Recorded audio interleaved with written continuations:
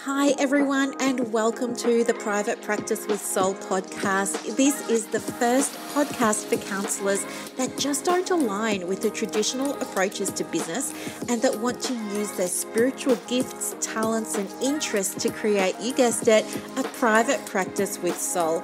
So look, leave it to me to provide you with everything you need, including strategies that you can use to increase your income, reduce your workload, and of course increase inquiries and referrals to your beautiful soul-led private practice. I love it so much. If you haven't done it already, grab your journal, grab your pen, and let's begin.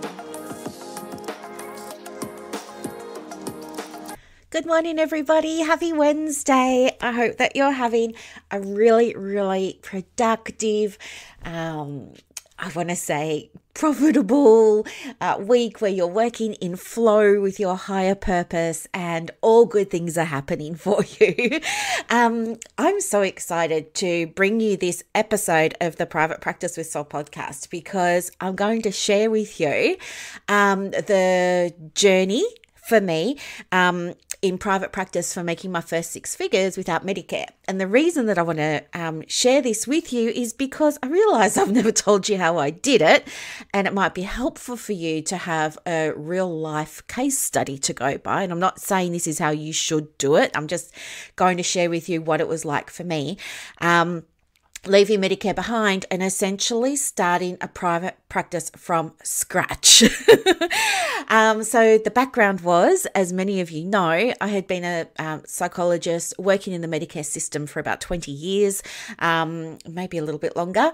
And anyway, I decided to leave because the more I became connected with who I am and the more aware I became of my values, the greater the gap became between it aligning with me to work within a Medicare model. And for me, look, psychologists, they work under many different models and not all of them work under Medicare.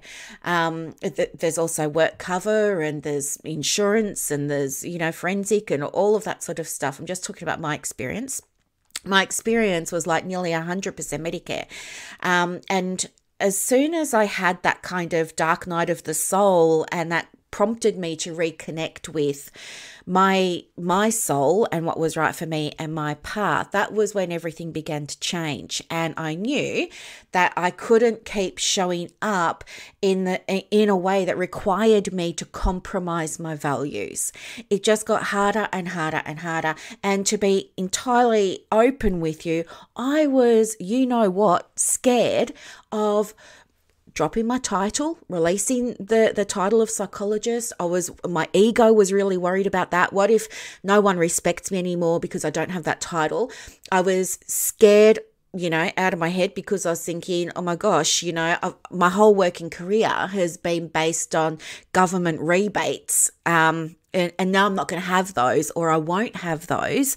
What am I going to do? How am I going to support myself? And I was used to working with people that couldn't afford services. So that had been my whole story. My whole story was people can't afford it. People don't want to pay for it. So I knew I had a huge hurdle internally, cognitively, intellectually to overcome, because I knew there was no way I was going to be able to create a business if I didn't believe people could afford it and would invest in it and all of those sorts of things. And anyway, so I kind of made the decision. And the reason I want to share this podcast with you today is because I was talking to Mum last night and we both realized that I retired as a psychologist 2 years ago. It was the 1st of September, 2020. And as I'm recording this, it's the 13th of September. So it's 2 years and a week. So I thought it might be a good idea to just, I realized I just never had shared the journey about how you make six figures in your first year as a counsellor without Medicare. And so I wanted to give you that because I want to show you what's possible. And I want you to be able to take what sounds okay and what resonates with you and just kind of leave the rest. And as I said, this is just my journey. You don't have to follow it. You will have your own journey, but I just want to show you what's possible. So here's what I did. I made the decision to retire from psychology probably about 6 months before I actually did it. And the reason for that, so it was early in the year, it would have been about March. Things were getting pretty bad for me because I was just finding it harder and harder and harder to have to accept to be told what to do, to be told how to do it, to be told, this is the way that psychology is going to work and everything, when I'm all about you walk your own path, and you find you're empowering others to find their own solutions to things, and a whole lot of other stuff. But anyway, so that awareness, it was around March, it just got to tipping point or breaking point or whatever you want to call it, where I just thought, I cannot continue to show up like this anymore. And then that's when the actual, it became a reality for me. And as soon as it became real that, okay, you can't keep showing up like this, you're going to have to do something about it, that's when all of the thinking started about the how. How was I going to make this happen? What was it going to look like? And to be honest with you, I was scared, as I said a little while ago, because my whole experience had been the opposite to what I was trying to create or what I wanted to do. So what I did was I started speaking with other counsellors, and I started showing up in those communities even more than I had been, because I wanted to get a handle on what it was going to be like as a counsellor and what it was going to be like stepping more into counselling, stepping more into coaching and things like that. That was the first thing. It was really around myself leaning into the career that I really wanted to move into, the space that I really wanted to move into, and having some exposure to that, building out a peer network. That was really important. In terms of a business plan, I didn't really have, I didn't write down in my Remarkable or, on paper or in an Excel spreadsheet what a business plan was, but I had it in my head that what I needed to do was market. I knew that much. And so I didn't know what my marketing was going to look like at the time, but what I started to do was let people know that I was moving out of psychology. So I just started mentioning that. And then I started mentioning it more and more and more the closer it got to September. And then what I started to do as well was I started to think about what I wanted the practice to look like. And I got really excited by this, because all of a sudden I knew I had the freedom to practice in a way that psychology hadn't let psychologists practice and didn't provide for psychologists. So I got really excited about that. I got really excited about the types of therapeutic modalities I was going to be able to use, how I was going to be able to show up, how I was going to get to deliver my services differently. I was just so excited about it. And I think that excitement put me in a state of flow. And from there, the marketing for me, it wasn't actually strategic in that I didn't sit down and think, oh, what should my marketing be and what should I say each day of the week? For me, my marketing was all about me just being honest and true and sharing my journey. And so I started to tell people how excited I was to leave psychology, and I started to tell people how excited I was to move into this new space. And that was really all that I was sharing, just because I was so excited about it. And you can still go back on my Facebook pages and stuff like that, and you can see all the posts. There was no hard marketing or anything like that. It was just me letting everyone know, I guess, be part of the journey. This is what's happening. And anyway, from that, what ended up happening was people were really curious about why I wanted to leave psychology. Was I nervous about my money? Was I nervous about the turnover for the practice? Was I nervous about where I was going to get referrals? Some people couldn't understand, why a psychologist would retire in order to work in counselling. So there was lots of discussion that ended up happening around the move.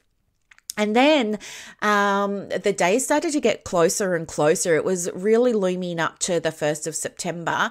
And I had to do things like stop accepting Medicare referrals. I had to let my referrers know I was no longer doing that. And I had to start thinking about where I was going to get my clients from.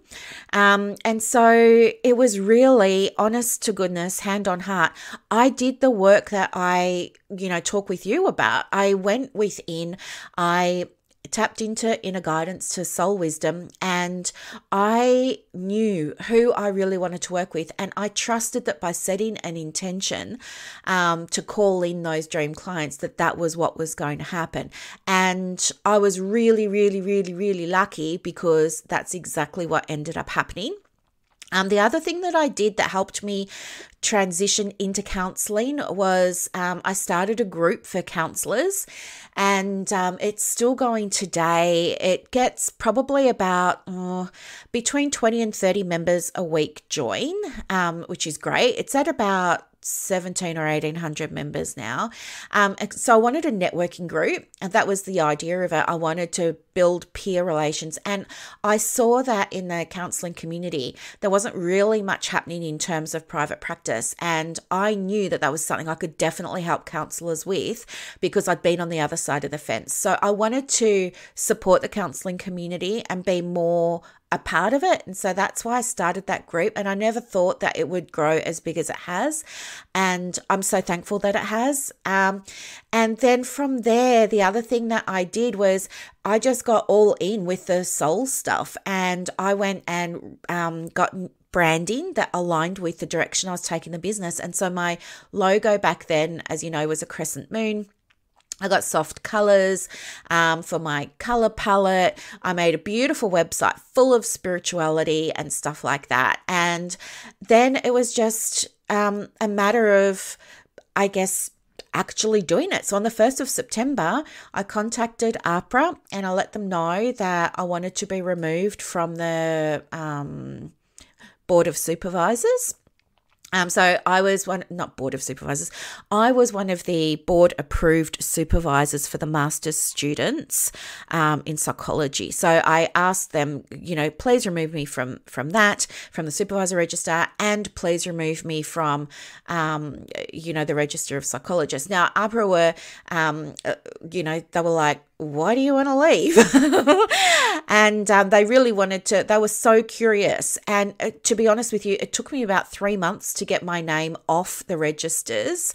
And it was so hard. They were like, no, we need psychologists, blah, blah, blah. And it was really difficult. I had to fill in all of these forms to deregister. And it was just, but do you know what? Every time they made it difficult for me to deregister, that served as reinforcement for me that I was going in the right direction with not being a psychologist. So then what happened was it all got, all those details got removed and I retired and it was all wonderful. And then it was just a very natural transition into counselling. For probably 3 months before the 1st of September, I completely changed my website. I don't have a website now, but I did then. And I completely changed my website, just totally revamped it. I said, hey, do you know what? Don't do Medicare anymore, not a psychologist anymore. This is how much it's going to cost to have a session with me. These are the services that I offer, etc., etc. And from the 1st of September, there was just like, it was like nothing really changed. I opened my diary and I made a decision that I didn't want to see the volume of clients I'd been seeing. So that was the first adjustment, like seeing less appointments being available in the diary. It was kind of scary because in the past, like, a few appointments meant little income. So that was a real hurdle, I guess, energetically and psychologically I needed to overcome because I had beliefs around, what it meant to have so many appointments in the diary. But I knew I didn't want to be working as much either. So I reduced the number of appointments that were available. I started receiving inquiries from Psychology Today from counselling clients, brand new counselling clients, when I told them that I didn't do mental health care plans anymore and I wasn't doing Medicare anymore, they didn't mind. They still booked in. But then there's a way that I do my inquiry calls. But anyway, that's a whole other podcast. They still booked in. The other thing that really developed in my business was I started to get more and more requests for supervision, mentoring, and coaching. So in terms of the model that I had for my business in the first year of private practice without rebates, and by the way, I'm not in ACA or PACFA, so my clients, for the most part, don't even get health fund rebates.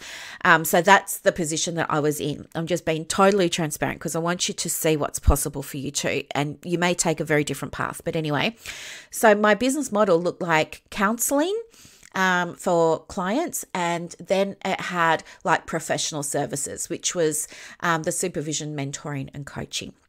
So my counselling was 100% private, apart from I had a handful of NDS clients at the time. And aside from the professional services and the counselling, the other thing that I had was EAP retainer. So I got my very first EAP retainer. That gave me $1,500 or $1,600 a month for 12 months coming into the business, which really did help sustain me during those quieter times. The other thing that I learned very quickly on in a practice without Medicare was when working with professionals, I put packages together because I learned the value of reliable recurring income, and I wanted to make my services accessible for them and provide me with recurring income because I knew I needed that predictability of turnover and I knew I needed the stability. I was very aware that I needed to not only have an income to pay myself, but I also needed to put money aside for income tax, personal income tax, plus GST, plus business tax, plus work cover, plus superannuation. And I didn't want to do what I had heard so many other counsellors do, which was have these, periods of like it was really profitable in some months and then other months they were living off their savings. I wanted to set my practice up from the beginning to minimise any drama financially. And so for me, with my services for professional services, everything became a program. So it's either a 12-month package or a 12-month program, and people will be able to book in for their mentoring or their supervision. With my coaching, that was all packages and programs as well. And the financial breakdown was pretty much even between the professional services and the counselling. It was probably a 50-50 split in the first 12 months. And it was a 6-figure year, that very first year out of Medicare. So building a private practice, whole new branding, whole new name, whole new philosophy, whole new client base, and whole new set of services. So that was how I did it. So it wasn't entirely counselling that got me to 6 figures. It was having counselling plus having other services like programs and groups and stuff. In the second year, things started to become more refined. So I still retained counselling, and I still retained, but with the counselling, I was no longer doing NDIS, and I think I just had one EAP left that I was finishing up with. But what that gave way for was creating more programs. So last year was a really big year of programs, and they were all around marketing for therapists. I wanted to teach counsellors how to market their practice and get referrals because I saw so many of them were struggling with that. one of the join up questions I have for all of my groups and memberships is, what are you struggling with? And every single day, 9 out of 10 new members will say finding referrals. So I knew I had to be able to support all my members and community by teaching them what I had learned about getting referrals and marketing and things like that.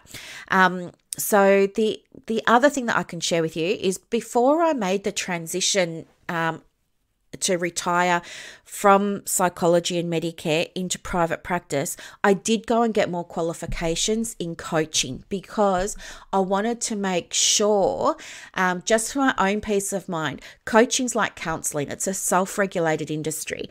But I wanted to make sure that I knew what I was doing, that I was going to be an effective coach, that I could support my clients. Plus, I wanted to be able to coach in a way that excited me and lit me up. So for me, that included qualifications in business coaching, energy coaching, life coaching, and spiritual coaching. I then went and completed training in shamanistic healing and shamanism, and I loved that. and I got a coach. I got my own coach because I was all about energy and I was all about masculine and the feminine. And so I wanted to work with someone that could help me unpack all of that and apply it to private practice. And so before I started the private practice, I got coaching, I got more qualifications. And then that coaching was so helpful because it gave me a space where I could speak freely and get support. Whereas sometimes when you're running a group, for example, you feel, well, I don't know about you, but sometimes I can feel like, is it all right for me to actually ask for guidance given it's my group, and stuff like that. So I was going through a little bit of that, imposter syndrome. And so it was really just so helpful for me to be able to have a safe space and that sounding board. The other thing that I did was I switched supervisors, and I had a supervisor that I could talk to that understood, he didn't really understand why I wanted to quit psychology, but he could understand that I was on a journey of change. And I worked with him for about 18 months. And so that was really helpful. So getting supports in place.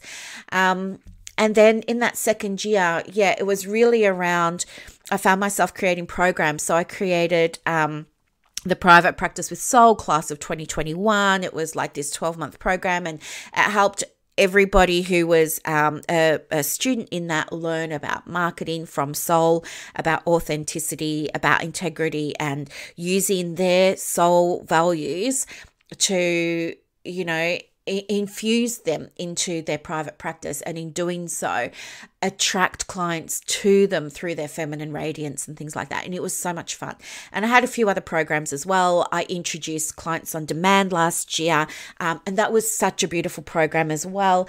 And then I ended up, after I'd run all these programs, I knew that I wanted to do more of the group stuff. So then I went and did extra PD around group coaching, group training, all of that, because I was refining, you see. And then my practice last year was, the income was probably down to about a third of my income was coming from private counselling, and probably 2/3 was coming from professional services. So that just means providing supervision programs, mentoring programs, the group courses, like the Private Practice with Soul class of 2021, Clients on Demand, things like that. So, and I had started to introduce selling little things that were like one-off, I noticed that a lot of counsellors were often asking for forms, and I had forms. So I simply took what I had already and I bundled it together, and I sold it as a product on my website. So I've still got that website. I just don't have my own website anymore, but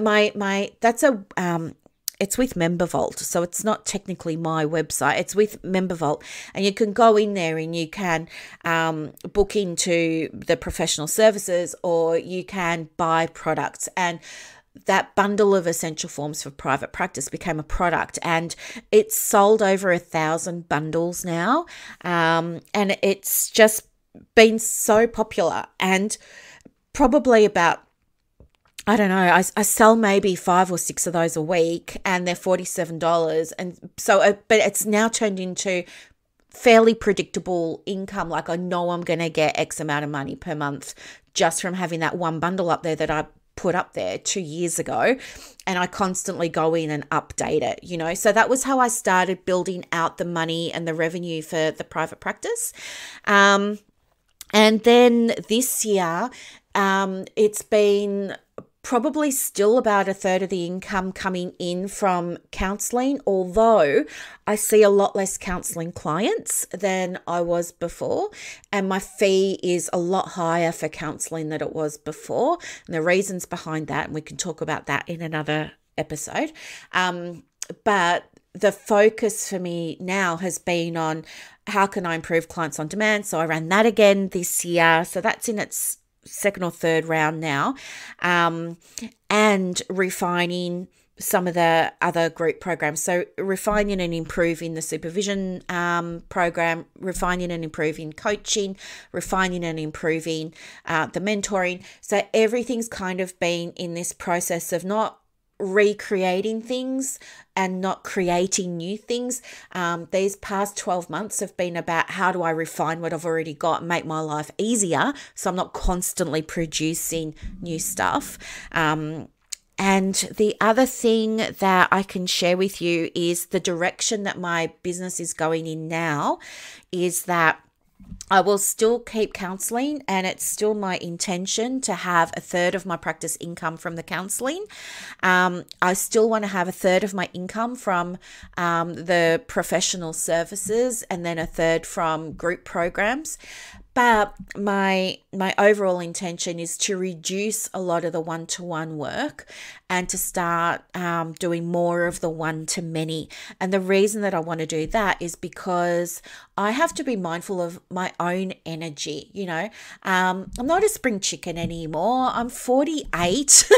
I've got big caring responsibilities for my mum, and I'm looking after Gabe. You know, I went to the vet with him 2 weeks ago, and the vet's like, you know, you've probably got a couple of months with him. So enjoy it, you know, stuff like that. So my energy isn't, I don't have the headspace to sit down and give 100% in as many one-to-one sessions as I was before.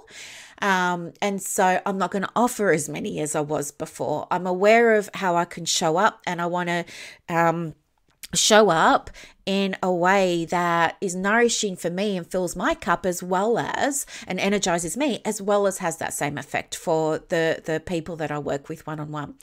The other thing that I am doing, I know I've just said I'm not introducing new services, but in terms of expanding out the business to be less of the one-on-one, is I'm introducing, I know I just said I wasn't, but I am.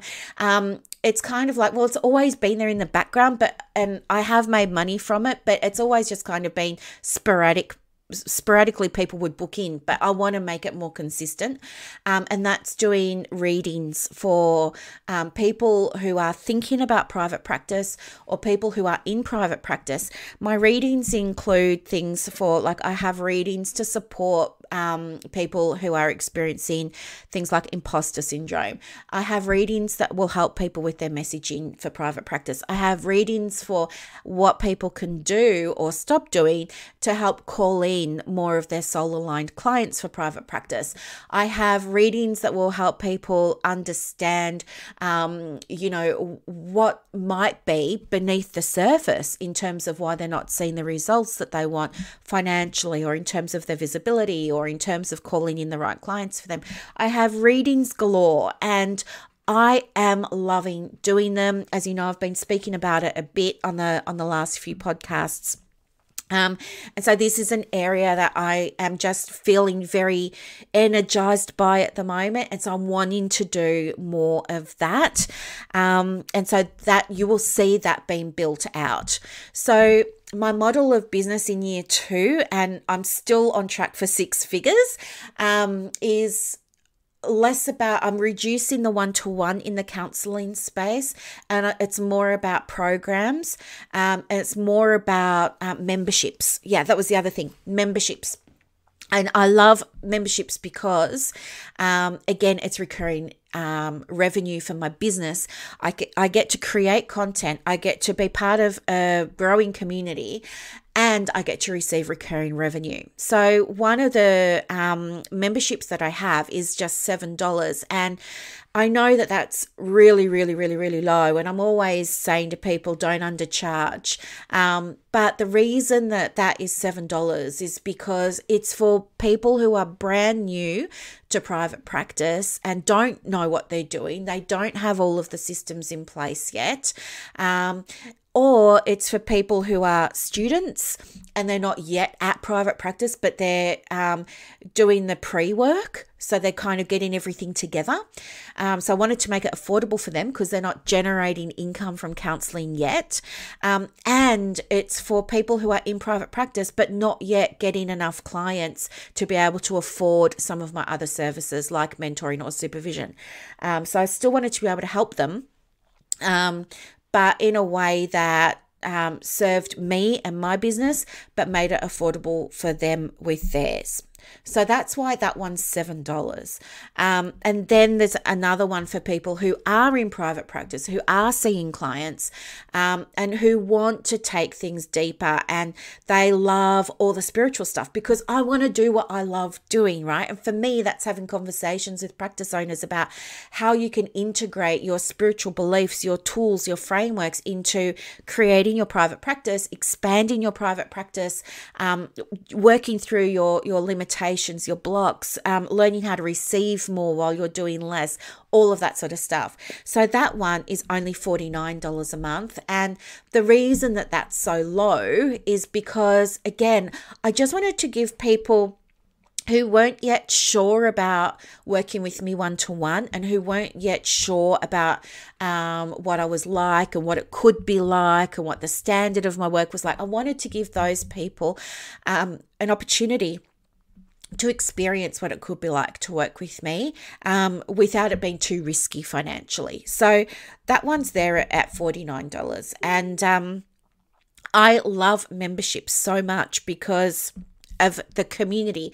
And the other thing too is that apart from community and recurring revenue, one of the things that I learned with memberships is I have a portal and for each of my memberships, and I put lots of content that people can just go and they can, what do you call it? They can just, I was going to say nitpick, but that's not the right word. I hope nobody nitpicks. They could just sort of take and pick and choose. Yeah, pick and choose what they want. They don't have to they can binge on it if they want. Some people have. Other people just go in and take what they need. Other people download everything and save it for later. So, but it's all there. And what I've learned is that some people just want the portal. Other people will never touch the portal. They're there for the community. They're there for, so there's group coaching in that membership, and there's a Q&A call coaching in the $7 membership. But they're there because they want to be less isolated. They don't want to feel alone. So they're not as interested in all the templates and the resources that I've got for them. They are there because they want to be around others. They want to be sharing their stories with others. They want to have that connection with others. They want that group coaching, all of that sort of stuff. So memberships has been really interesting. And I'm definitely keeping them, and they're just going to keep growing and growing. So my focus moving forward is a few things. It's the memberships, getting them going. There's a new group coaching program coming out under my professional services banner, and that's going to be $997, and that will be for 5 people. But I'll have 2 groups. One availability will be in the morning and one will be in the afternoon, just because of time differences. So there'll be opportunities for up to 10 people to join that, and I'll be sharing information about that sort of down the track. I'm working on it at the moment behind the scenes. So it's memberships for me, and programs for professional services. And then the other thing is still keeping going with the counselling, at bringing in about 33 to 35% of the annual income for the business. but seeing less clients than I was last year. So that's how I did it. Oh, and I'm not doing EAP like the last 12 months, not doing EAP. Let go of the retainer, gave that to another counsellor in one of my groups. So there's none of that anymore. And all the clients that I see for counselling, I speak to them in terms of depth psychology, soul psychology, transpersonal psychology, all of that sort of good stuff. We get to talk about archetypes. We get to talk about the collective unconscious. We get to talk about soul work. We get to talk about inner guidance. And it does not feel like work. Even doing tarot readings and oracle readings for private practice owners does not feel like work. And it is like, I love getting up in the morning because I get to do this. So the reason I wanted to share this with you was because I wanted to show you that you can create 6 figures in your private practice without being a psychologist and without Medicare rebates. I've done it. I've done it 2 years in a row now. And my income just keeps building on the year before. So you can absolutely do it too. And you can do it in your first year. I know we don't really talk about money in Australia and it's like not a cool thing to do, but I feel like someone's got to have these conversations with us, because otherwise we're all just going to be exhausting ourselves, burning out, undercharging, over delivering. And yeah, I want you to see what it looks like. And the other thing too is I just want to give you every reassurance that there was nothing from my past psychology life that spilled over into this new business. So there were no rebates when I retired from psychology and became a counsellor. So I couldn't see those clients. I didn't get referrals from doctors. I didn't want referrals from doctors. I wasn't going and having meetings and meet and greets with doctors. So I let go of all of my referral streams. I had to find totally new ones. Initially, the bulk of my referrals came from my Psychology Today profile, which I've since released as well. I don't have that anymore. I just don't need it. It's a fantastic source of clients, and that's why I wrote a Psychology Today profile booster pack, because my profile was so successful at getting me the right clients, and I saw other counsellors struggle with that. So I just put my process together and I shared it free. I think it's going to be up in my Etsy store to buy, but if you want the free copy, you can get it in either Counsellors Connect or Counsellors Connect Australia or in ACPPO. Or you could just message me, because I don't do email anymore. That's another thing I've let go of, email. So if people, because all of my work's online, my community's online. So everyone gets in touch with me now on Messenger on Facebook or on direct message on Instagram. So please don't email me, because it's not going to get answered. I don't do it. The only reason I've got my email there really is for other things. It's like for my accountant, it's for the ATO, it's for that kind of stuff. It's not for us, and it's not for clients. Like there's no email for that. So yeah, if you need me, just get in touch with me through social media. They're the easiest ways.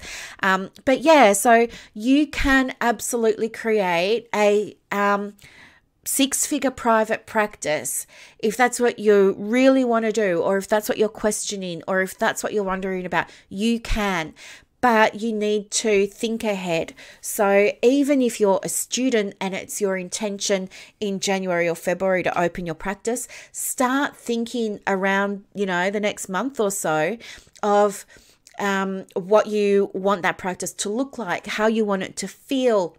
Start thinking about your messaging, your niching, your branding. Start thinking about all of that now.